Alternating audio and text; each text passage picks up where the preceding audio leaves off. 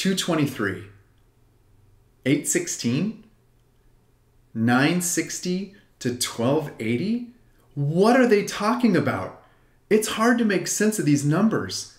Some data ranges span multiple grade levels. What? They say these numbers are scientific, but is it really helping? There has to be something clearer, something easier to understand. Introducing Clarity Data. Clarity Data uses grade level numbers to report on how your students are doing. Watch. Sarah, your 8th grader is reading at a 7.4 reading grade level. Jose, your 6th grader is reading at an 8.8 reading grade level. Well, that sounds simple. At Quindew, we care about reading practice and assessment.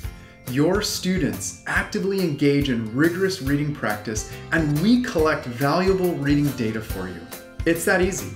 It's time to stop losing instructional minutes to long reading tests. Kids don't learn, they get bored. With Quindew, students are engaged during the entire reading assessment. And they're learning. It's simple. Choose data that is easier to read and more useful. Choose Clarity Data.